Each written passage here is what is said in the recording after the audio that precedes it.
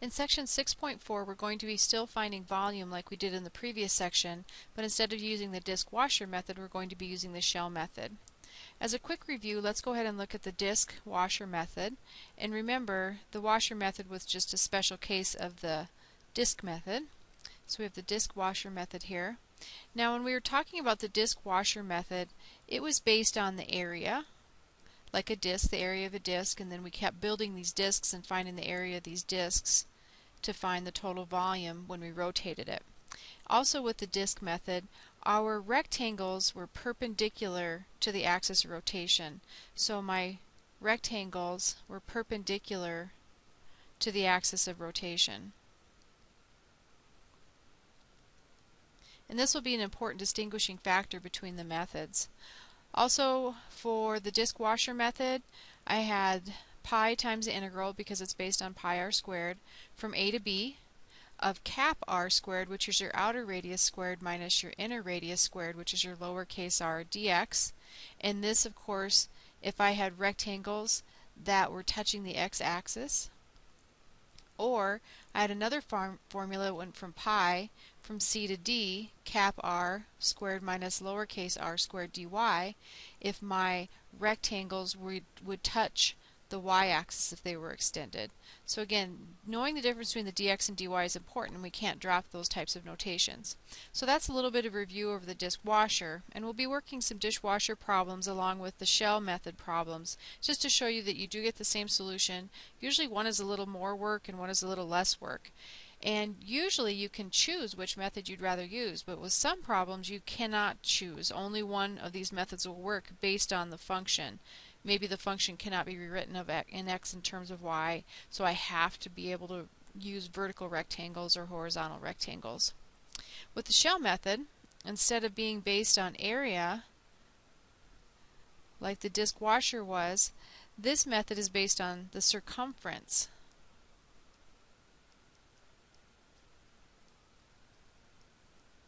Now instead of having perpendicular rectangles to the axis of rotation, I have parallel rectangles to the axis of rotation. And again, an important distinguishing factor here. Now because it's based on circumference, my formula for circumference is 2 pi r, and so that's going to be what I base this on as well. So my volume is based on 2 pi integral from a to b, radius, and I'll explain a little bit more about the radius, times the height of the rectangle, and in the case of rectangles that if extended would touch the x-axis, I'd have a value of dx here. Now when we're talking about these values, radius is the distance to the axis of rotation, and this is an important distinguishing factor. The radius again is the distance to the axis of rotation from the center of a rectangle. Now remember, what we do is we draw out a good rectangle and then we assume that we're going to have an infinite number of them. So we kind of look at the generic distance from the axis of rotation from the center of a rectangle. I think the easiest way to go here is to realize that of course this can be rewritten in terms of dy if I have rectangles that are horizontal in orientation. And let's go ahead and just start working some problems. Our first example, and of course being able to curve sketch is going to be important here. I would like to look at the graph of x plus y equals 4, the graph of y equal x, and the graph of y equals 0. And what I would like to do is figure out what is the volume of the figure produced by these graphs if I rotate it around the x-axis. So first of all, curve sketch. Well, these are pretty easy graphs, all nice little lines. Y equal x bisects the first and third quadrant, so here's the graph of y equal x. Y equals 0, of course, is your x-axis, so here's y equals 0. Now I need x plus y equal 4.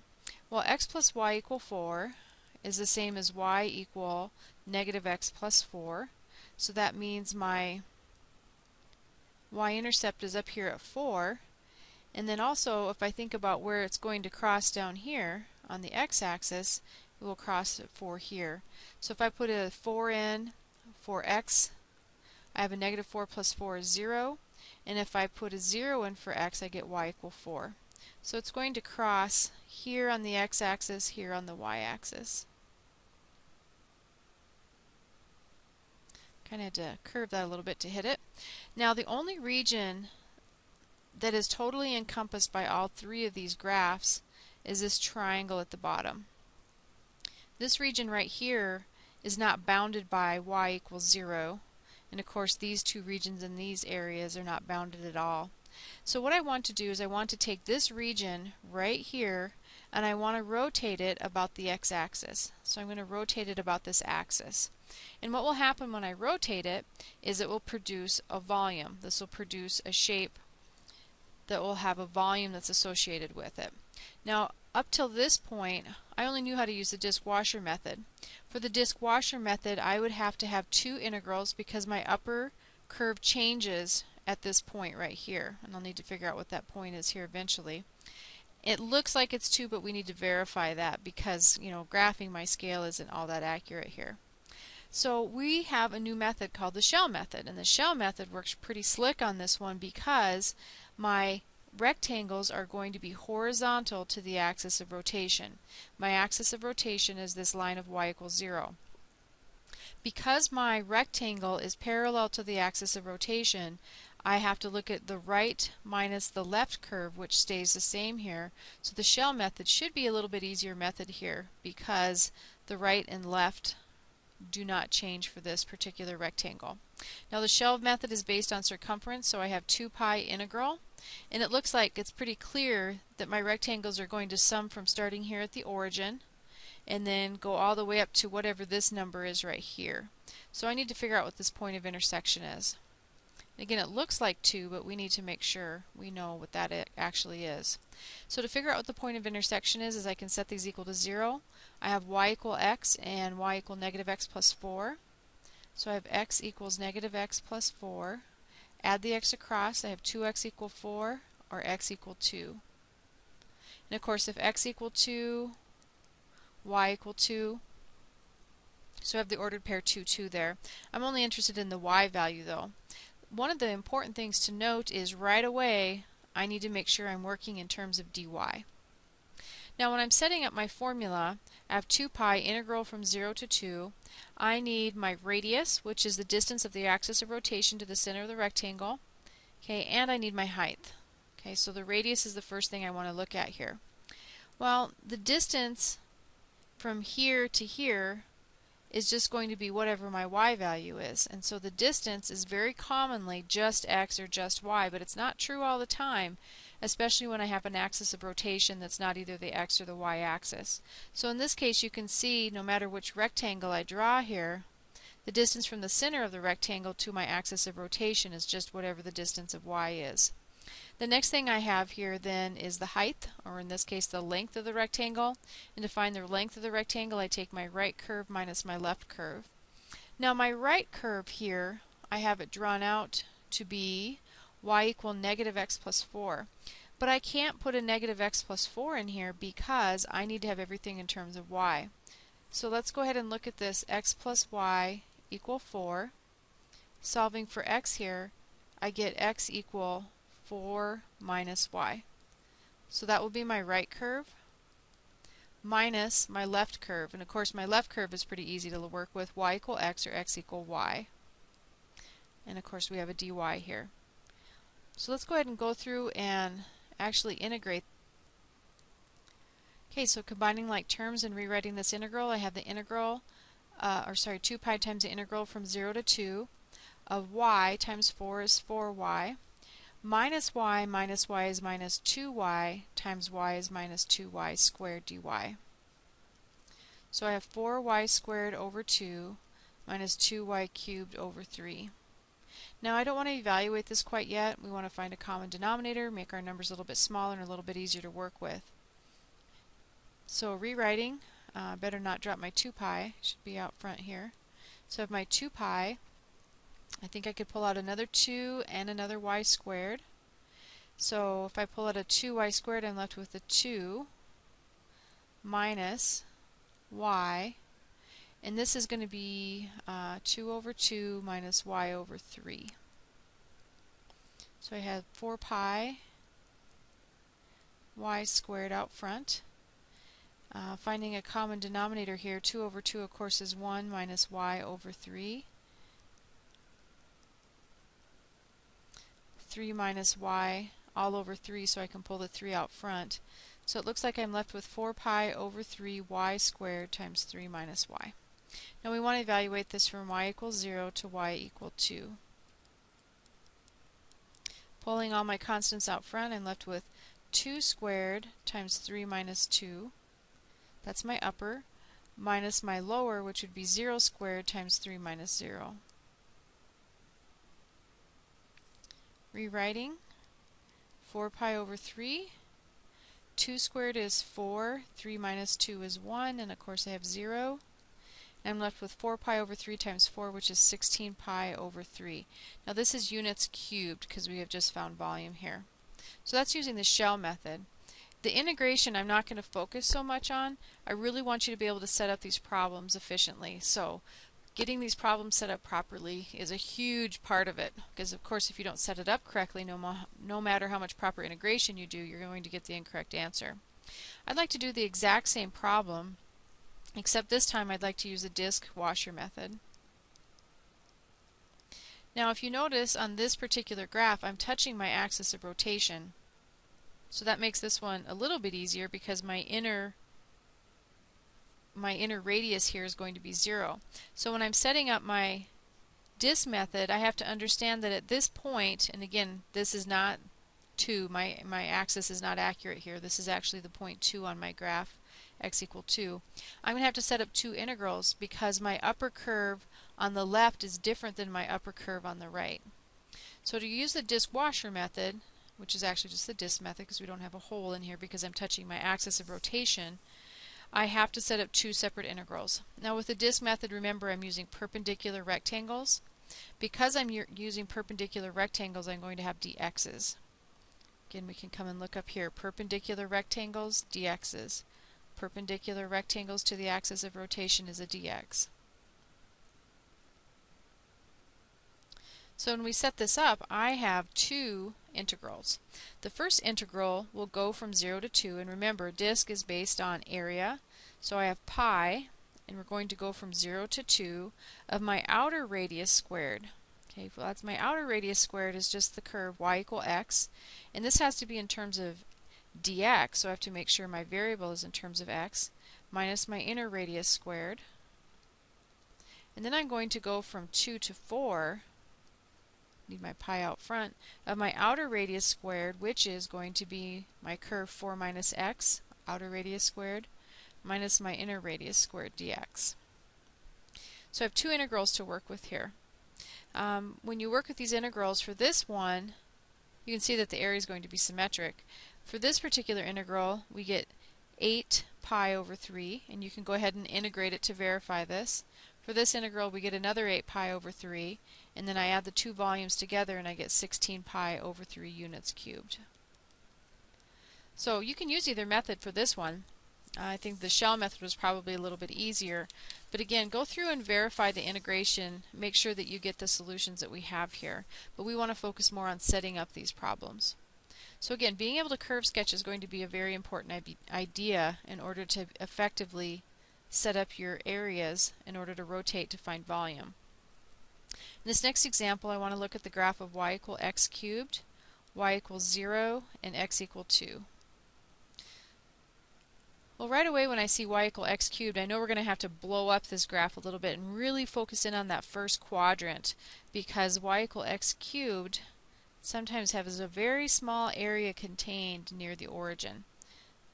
So I'm going to kind of over-exaggerate. Now remember, the rest of y equal x cubed comes down here. Now y equals 0 is the x-axis, and then of course I have x equal 2 as well. So here's x equal 2, and here's my y equals 0. So the area that I'm trying to find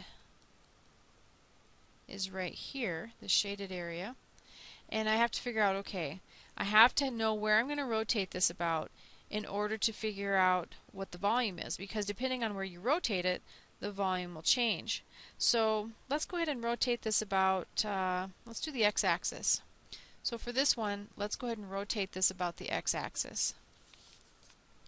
And we might do the same shape and rotate it about another area as well. Let's make that look like a little bit better rotation symbol. So we want to rotate this about the x-axis. Now again, I'm going to focus on setting up the formulas, the integrands, and then you can verify what we get for solutions. So let's go ahead and look at the disk method first on this one. Now with the disk method, make sure you remember your rectangles are perpendicular to the axis of rotation.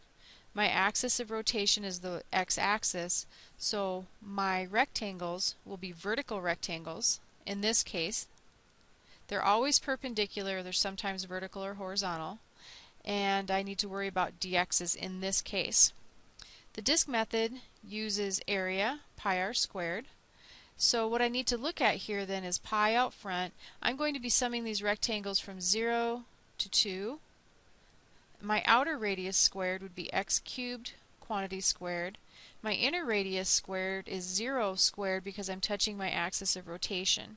Now this x cubed is this graph up here, because remember it's y equal x cubed. So this is my outer radius squared minus my inner radius squared, and I get 128 pi over 7. Same exact graph, except let's go ahead and use the shell method now. Now with the shell method, remember, I'm parallel, that's not the number 11, that's the symbol for parallel, to the axis of rotation. So over here, when I start sketching in my rectangles, I can see that if I were to extend them out, I would have dy's. So I have horizontal rectangles, and because I'm using horizontal rectangles, I need to worry about dy here. So the shell method is based on circumference, so I have 2 pi r, and now I have to look at this pretty carefully. With parallel to the axis of rotation, I have horizontal rectangles. I'm going to be summing them from the origin up to whatever this point is right here. Well, that point will be plugging 2 in. If I plug in 2, I get 2 cubed, which is 8. So I'll be summing my rectangles from 0 to 8. Now from here, I need to figure out what the radius is. Now the radius is the distance from the center of a rectangle to the axis of rotation. Now no matter what rectangle I draw here, the distance is just a distance of y. And then I need the height of each of these rectangles, or in this particular case it's really not the height, it's the length. And the length is always going to be at the most 2. But then I have to subtract off this curve right here. Well, that curve is y equal x cubed. But remember, everything here is in terms of dy, so I can't plug in x cubed in here. So I need to solve for x, and if I solve for x, I get y to the 1/3 dy. So setting this up, I get 2 pi, integral from 0 to 8 because I'm summing horizontal rectangles. The distance of my radius from the axis of rotation is a distance of r. And then the height, or in this particular case, the length of the rectangle is always 2 minus this inner curve. So it is right minus left. 2 minus y to the 1/3. And remember, we have to rewrite x equal y to the 1/3 to get this to work out. Now, you will still get the same solution here, 128 pi over 7. Both of these are units cubed, and you can verify these, and I would spend some time going through and checking the integration. Next one, I would like to do the exact same graph, except instead of rotating about the x-axis, I would like to rotate it about the y-axis. Okay, now again, this is my picture, except this time I want to rotate it about the x-axis. And because we're rotating about the x-axis, I'm going to make sure we note that, I need to be able to set up 2 different methods if possible. Now when we have a simple function like y equal x cubed, I can solve this for x very simply by taking the cubic root of each side. So dx dy is not going to really matter here for this case.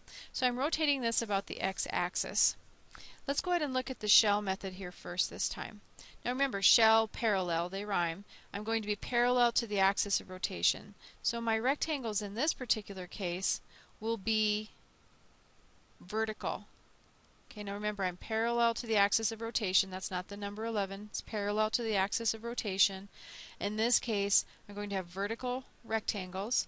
And because I have vertical rectangles, I need to be working in terms of dx's. So that means I'm going to use y equal x cubed in my right. So volume is based on circumference for the shell method. I'm going to be summing from 0 to 2.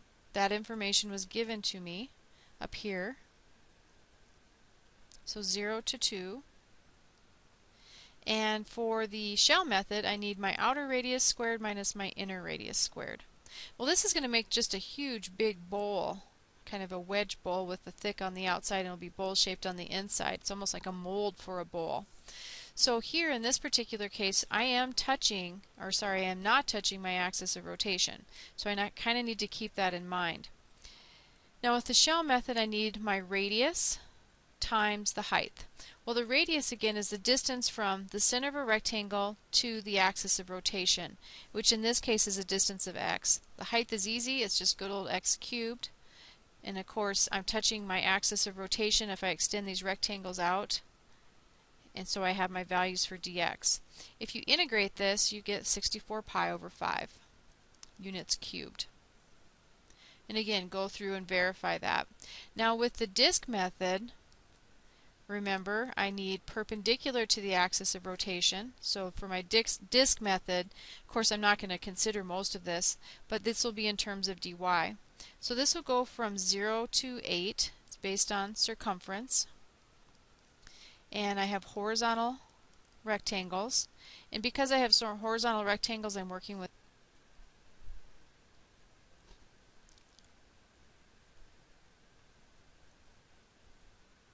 okay, for our disk method, I am perpendicular to the axis of rotation, so here I have my rectangle here.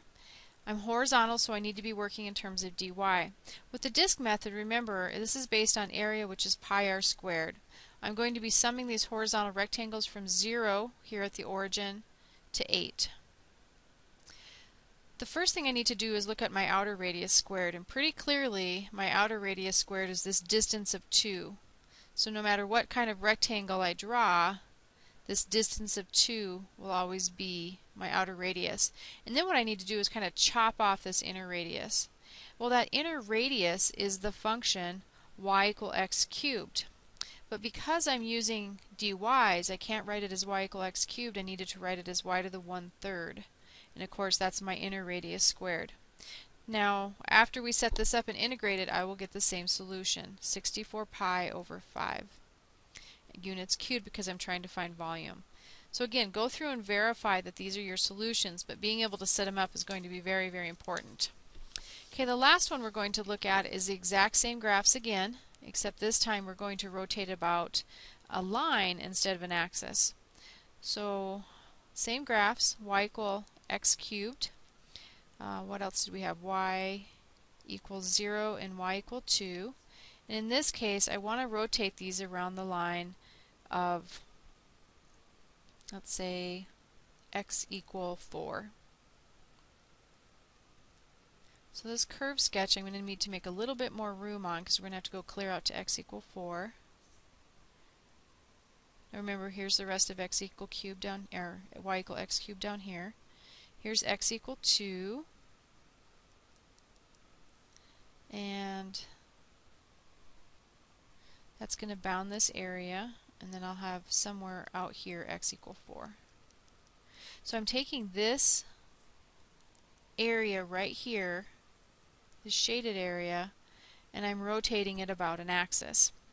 Well, for this particular problem, let's just go ahead and focus in on the shell method. Now remember, with the shell method, I'm parallel to the axis of rotation. My axis of rotation is x equal 4, so my rectangles are going to be vertical. And again, that's not the number 11, that's parallel. And so for here, I know I'm going to be working in terms of dx. Now the shell method is based on circumference, so I'll have 2 pi, and I'm going to sum these rectangles from 0 to 2, and this is probably a common mistake to make. These rectangles only sum from 0 to 2. They don't go clear out to 4. There's a big hole in this shape between 2 and 4, and then 4 and 6, because I'd rotate the same amount on either side. So this is a shape with a big hole right through the middle of it. So I'm only summing these rectangles from 0, my origin, to the line x equal 2, because That's the only region where this area is bounded. Next I need, in terms of the shell method, the distance from the axis of rotation to the center of the rectangle. So this is one of those different ones. Well, the distance from this axis of rotation to the center of any rectangle that I draw over here will be always a distance of 4 minus x. The total distance from the origin to this point is 4. So if I wanted to figure out how far this distance was, I just need to realize that this distance is x and then subtract the x from 4. Next I need the height of the rectangle, which is easy in this case, is x cubed dx. Setting this up and integrating it, you get 96 pi over 5 units cubed. And again, the setup is the tough part here, and I think this is probably the toughest part. The distance from the axis of rotation, so we'll always start from the axis of rotation to the center of the rectangle. Now the shell method was pretty straightforward, pretty easy on this one. The disk method, not so much. So let's go ahead and look at the disk method for this one. Now remember, the disk method, we're perpendicular to the axis of rotation.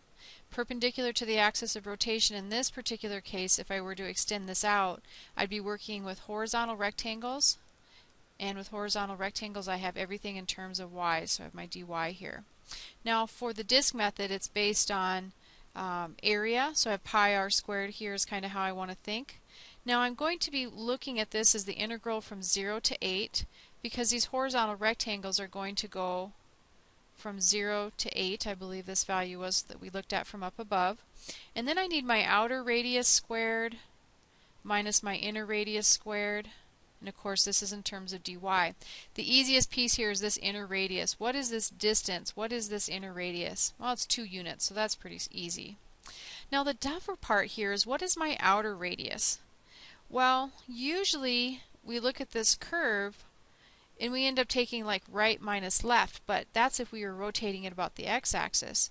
What I need to think about here with this outer radius is I'm rotating this about the line x equal 4. So this outer radius is this piece right here, basically. So that's going to be a distance of 4 minus that curve, and that curve is y to the 1/3 in this particular case. So that's probably a lot harder here in this case. The shell method sets up very easily, the disk method not so much. So in this case, again, I have my outer radius squared, which is this length right here, because remember I'm rotating this about the x-axis, or sorry, the line x equal 4 minus my inner radius. Outer radius squared minus my inner radius squared. Now if you integrate this, you'll also go 96 pi over 5. So this is an example where one method is particularly easier than the other. Now we haven't run across any problems yet that says you have to use the shell method because of the way the function is written. I can't solve for it in terms of another variable, but you'll run across some of those in your homework. So again, go through, verify all these integrals, verify your solutions, really practice on setting up these volume problems. Thank you.